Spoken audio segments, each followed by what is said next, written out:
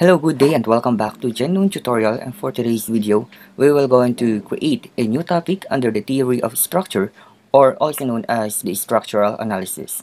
In this problem, we have a given beam here and it has a certain level of loadings. We have the uniformly distributed load here with a 10 kN per meter.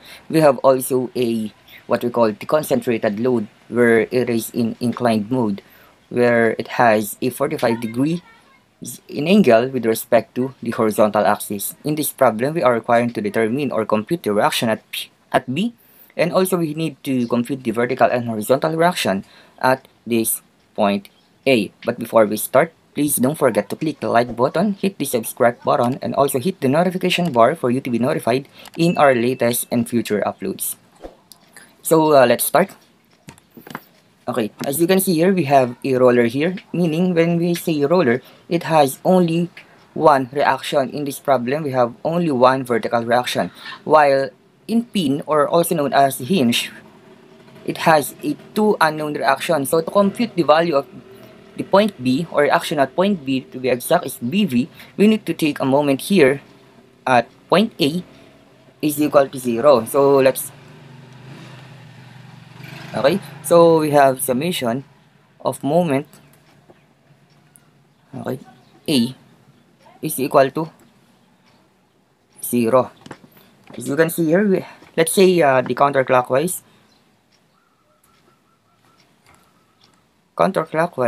will give us a negative sign, while clockwise will, let's say, will give us a positive sign. In here, we have 10 kN per meter and it is rotating in clockwise mode.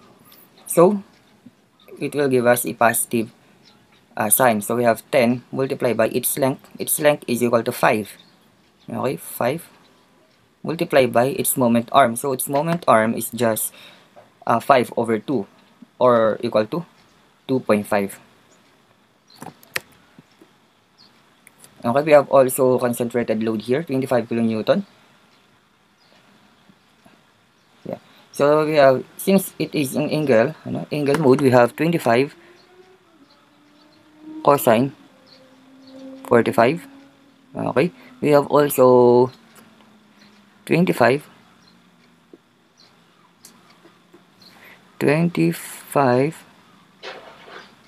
sine 45.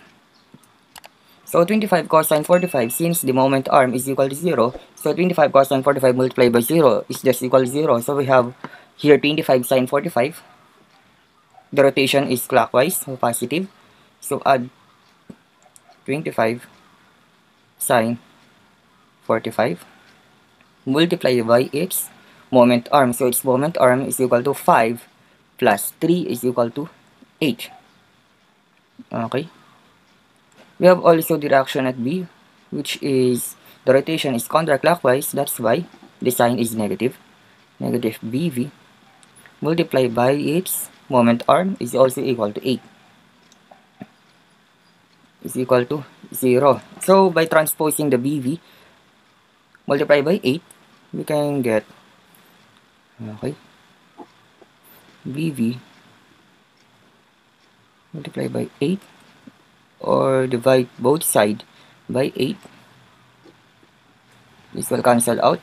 So BV now is equal to 10 multiplied by 5 times 2.5 plus 25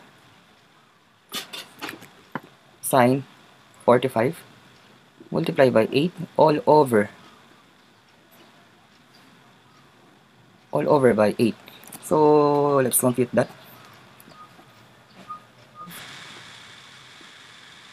10 multiplied by 5 multiplied by 2.5 plus 25 sine 45, okay, multiplied by 8 over 8 is equal to 33.303. We have BV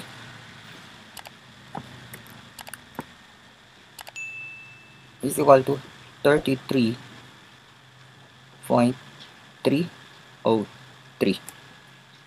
Alright. Yes. And the unit is in kilonewton. So let's sign that. highlight natin. We have also AH and AV. So, let's try AH first. To solve for the AV, since meron tayong horizontal force dito, we need to take the summation of FH is equal to 0. Okay, let's say going to the left is negative and going to the right will give us a positive sign. So we have going to the left here and we have going to the right. So we have 25 cosine 45. Going to the right is positive 25 cosine 45 and we have negative AH is equal to 0. So by transposing the AH, we have AH is equal to 25 cosine 45 or just equal to, okay, 25 cosine 45, 17.678. 17.678 and the unit is in kilonewton. Okay, highlight again. Yeah. Next is to compute for the value of the A vertical. So to compute the value of A vertical, we have two options. Okay, we can take the summation of moment B or just the summation of all vertical forces. Okay. So let's take the summation of FV is equal to 0. Let's say upward loading is positive and downward loading is negative. So we have a two up reaction here, upward reaction AV and VV, and we have 10 kilonewton per meter, and 25 sine 45 is in downward mode.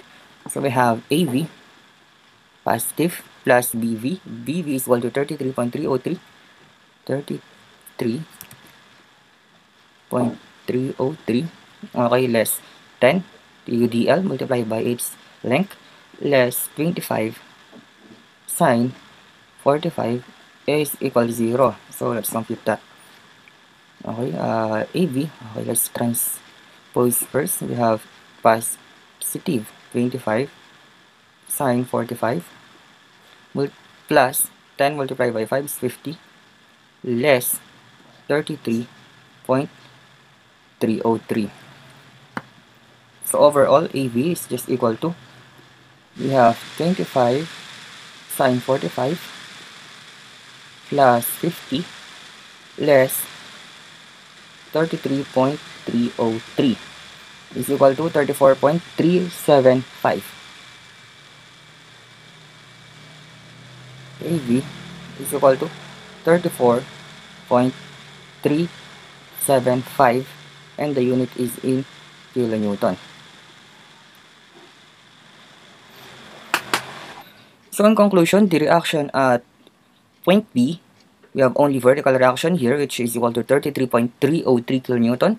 The vertical reaction at point A is equal to 34.375 kilonewton, and we have also the horizontal reaction at A is equal to 17.6 kilonewton. So that's it for today, and see you in our next video tutorial.